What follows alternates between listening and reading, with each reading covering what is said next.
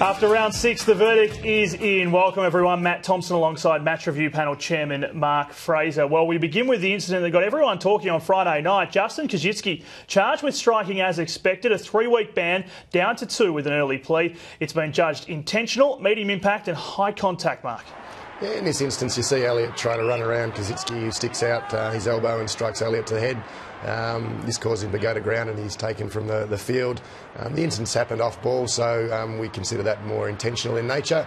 And the medical and what you could see from the video, we deemed that was a medium impact. So, yeah, got him the couple of weeks. I guess the line ball call is whether or not it's reckless or intentional, but you say in this case it was pretty clear cut. Yeah, well, since we had an incident a few years ago with Campbell Brown, we deemed that reckless. We've changed that now so that those sort of incidents are more intentional. All right, so that's pretty straight up and down as far as Justin Koschitzke is concerned.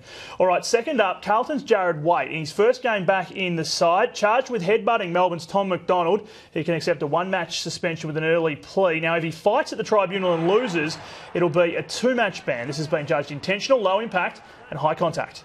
Yeah, here with this one you see Waite and McDonald looking at each other, and then Waite plants his feet and drives through them to make the high contact and the head contact to McDonald. We don't think that action is particularly great. It has the potential to cause a serious injury, and so we think that's worthy of a charge. No doubt a bad look. I don't think anyone would deny that, but the critics of you are going to say this is a bit soft, but you say that's absolutely not the case. Yeah, and with these, as I said, you can certainly have the potential to cause a major injury. A head contact and head clash, as we've seen in the past, can do major damage. So with this an intentional head contact like that, we think that's worthy of a report. Yep, and obviously you then go to the points table and that's what comes up with the suspension, which on the face of it, I mean, he's risking 2 matches if he goes to the tribunal and fights. It's a very harsh penalty, but that's what the points table has in place. And that's the way the system works, yes. All right, 2 other charges from the weekend. Not surprisingly, Joel Selwood and Chris Newman, they were both fined for wrestling. Another incident that's been looked at, no action on this one though, is involving Hawthorn's Lance Franklin and Adelaide's Andy Otten. Now, you say a 50-metre penalty was enough for this one.